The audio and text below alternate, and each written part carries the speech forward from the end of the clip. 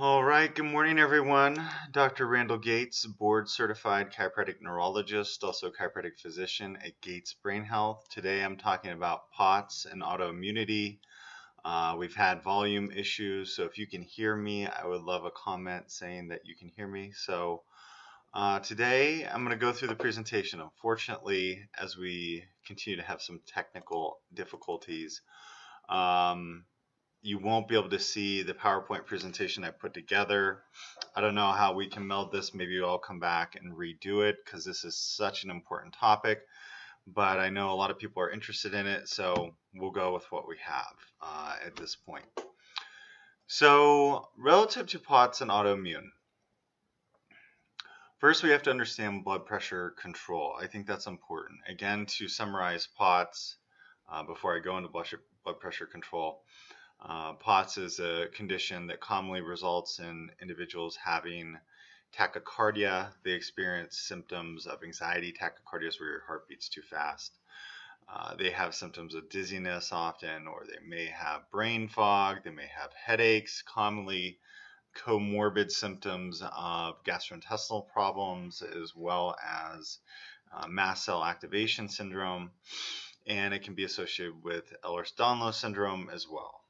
There can also be associations to small fiber neuropathy. So with that being said, we have to talk about blood pressure control. And so with blood pressure control, we need to know that a lot of the physiology of blood pressure control comes from our understanding of people bleeding out. So think of if I cut my arm, for example. And if I cut my arm and have an artery spewing out blood, my body has to go into high alert to save blood, to keep my blood pressure up, because if our blood pressure goes down, then we don't get blood to the brain. That's a very bad thing. And so we're going to see at the level of the kidney that there's less blood going through into your kidneys. And so there's something called basically the renin angiotensin system. So then renin is going to be produced and it goes to your liver and cleaves angiotensinogen and angiotensin 1, then you convert to angiotensin 2. And so a lot of blood pressure medications work on angiotensin converting enzyme, and angiotensin 2 has an effect in your lungs. So there's all this complex physiology. There's also aldosterone, which I'm going to talk about in the hormone broadcast. Aldosterone helps your kidneys to basically save certain electrolytes and get rid of other ones. So it's going to save sodium and get rid of potassium, basically, is what aldosterone does. And if your aldosterone levels are off, then maybe your blood volume is going to be off. And this is a big reason why POTS patients around the time of menses tend to have more severe symptoms. I also talk to POTS patients where their symptoms are good some days and bad others. And that ties in with the autoimmune component of POTS, which has now been demonstrated, which I'll talk about more. And we also have to understand the sympathetic and the parasympathetic nervous systems. They're part of what's referred to as the autonomic nervous system. So autonomic basically means what? It means automatic nervous system. And so it happens without you thinking about it. And so when that occurs, you have not when it occurs, but basically the sympathetic nervous system is your quote unquote fight flight. Your parasympathetic is your rest and digest.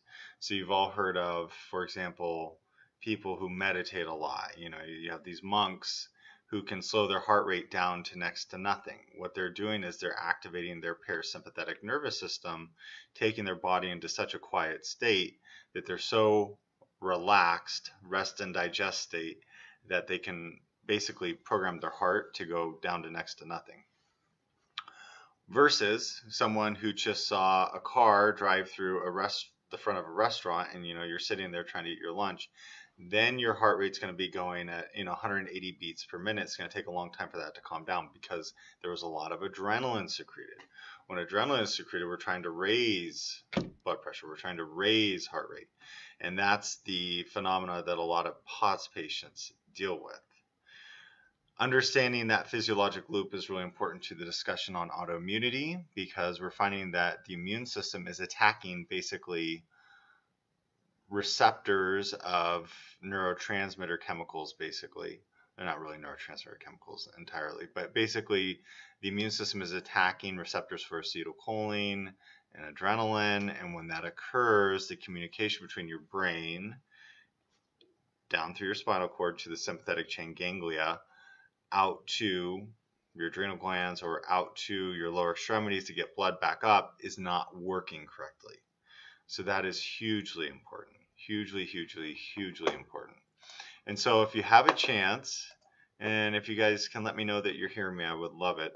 But if you have a chance, go and look at a diagram of the autonomic nervous system, and you'll see things that you're probably familiar with, but you just haven't maybe thought about that much. So I remember reading about the Revolutionary War and when I was a kid, and they talked about, I think it was Paul Revere, if I remember correctly.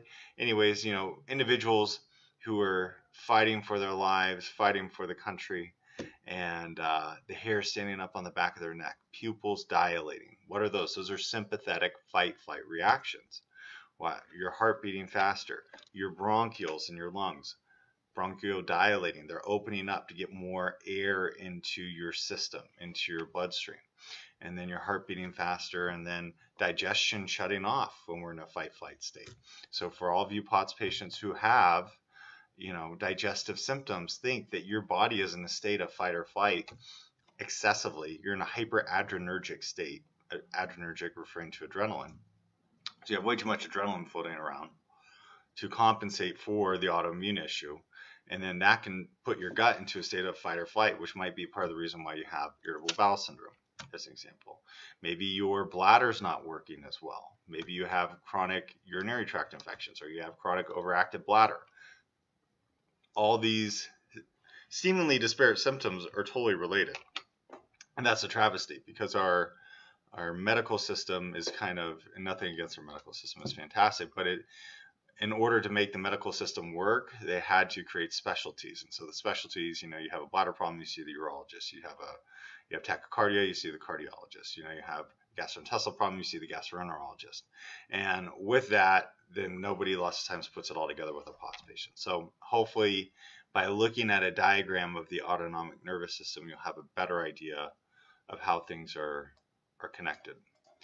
So just know that in POTS patients around 2018, it was demonstrated that POTS patients, a significant percentage of them, in fact, they said most POTS patients in the Journal of the American Heart Association, most POTS patients have antibodies. Antibodies are immune chemicals to angiotensin II type 1 receptor. So basically, angiotensin II type 1 receptor, most POTS patients have antibodies to that. So what does that mean? Basically, we don't have to go through all the physiology of angiotensin II, but angiotensin II is an important compound needed to regulate your blood pressure. So here they found most POTS patients are making antibodies to angiotensin II type 1 receptor. So we're making immune cells that are blocking the effects of this blood pressure modulating compound that's natural in our body. So that's an issue. And then the autoimmune basis for postural tachycardia syndrome. I believe that was the seminal article. Let me see, was that the one published? Oh no, that was one of the first articles published on this matter. And they basically found that a high percentage of POTS patients were making acetylcholine receptor antibodies as well as adrenaline receptor antibodies. So at that point, then they started doing investigations and saying, well, are there other comorbidities for autoimmunity and POTS? And the answer is yes. So you may want to maybe your doctor is going to test you for lupus, or maybe your doctor is going to test you for celiac disease, or maybe your doctor is going to test you for Hashimoto's thyroiditis, where the immune system attacks the thyroid. That's Hashimoto's, and can be associated with normal thyroid hormone tests, which is the most common test that your doctors are going to run. And so, but it's not one-to-one. And what we're finding is that the autoimmunity and POTS, we don't have a common, commercially, clinically available test for autoimmunity and POTS available to date based on the current literature. Are there ones at the Mayo Clinic? Yes. But the newest ones coming out, they're saying we don't have these available yet. But what we're finding is that as you distill down the biochemistry, and when we look at adrenaline receptors and acetylcholine receptors, they're referred to as G-coupled receptors, and they have many different components to it. So it's kind of like they may have 4 elements to, if I can get my hands right in the screen. So maybe the coffee cup is one, and then this hand is one, and this hand is also another piece to the G-coupled receptor. So there can be like 4 components, and they're finding antibodies maybe to one component of that G-coupled receptor. So when they were doing studies earlier on, looking at autoimmunity to these receptors, they found that they were missing the antibodies because their biochemistry and their cellular biology techniques were not exact enough to depict these antibodies in POTS patients. So that's why I say, if you go and get tested for an anti-nuclear antibody, or you go and you get your thyroid antibodies checked and it comes back negative, don't be disheartened that you don't have an autoimmune problem, because the current literature out of the Journal of the American Heart Association, the title of the article, if you want to look it up, is Postural Orthostatic Tachycardia Syndrome is associated with elevated G protein coupled receptor antibodies. And in that article, they went on to say that their observations provide further evidence. In most cases, POTS patients have at least one elevated G protein coupled adrenergic autoantibody. They found it in 89%. I've been saying 91%. It's 89%. So they found these G-coupled adrenergic adrenaline autoantibodies in 89%. And both adrenergic and muscarinic antibodies, muscarinic are acetylcholine receptor antibodies, in a large percentage. I think they found the muscarinic antibodies in around 53%. So really, really interesting. So you probably want to look up that article. It's very, very interesting. And they even said in their opening statement, POTS is a disorder often misdiagnosed as chronic anxiety or panic disorder because the autonomic failure in these patients is not severe. When they say it's not severe, I mean it's severe for you, but it's not as though when we have autonomic neuropathies, for example, or severe dysautonomia, these folks can't get out of bed at all. So maybe you're up walking around, you look normal. Unfortunately, there is a gender predilection towards mainly females. It tends to be a younger demographic of females. So when these younger females walk into a cardiology office, and when you look at the demographic of a cardiology office, you're mainly talking about people probably above the age of 55 who may have diabetes, and they may have high cholesterol, and they may be overweight. It's a mismatch for the cardiologist. So lots of times the statement I hear all the time is the doctor will say, well, why are you here? You look fine. There can't be anything wrong with you.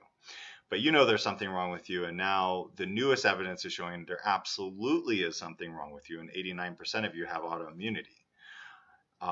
But again, it's not going to be picked up with a test that we have in routine clinical practice at this point. Maybe in 5 years, we'll have this autoimmune POTS profile available to all doctors, and you can get it at LabCorp and Quest and things like that. But right now, it's just not there.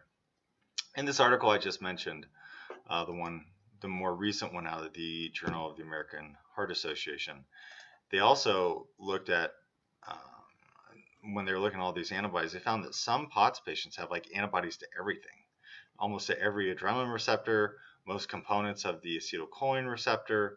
So some autoimmune patients, let me say it this way, some POTS patients have more autoimmunity than others, but it seems that 89% of them have autoimmunity. So again, I'll redo this video if I can, maybe next week, if I can merge this screen and screen effect so you can see the slides that I put together.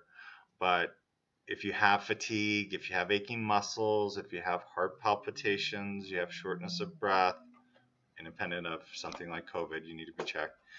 Joint hyperflexibility, nausea, easy bruising, cognitive issues, irritable bowel syndrome, gastritis, anemia, Raynaud's syndrome, depression, arthralgias, those are very, very common symptoms reported in the POTS patient world.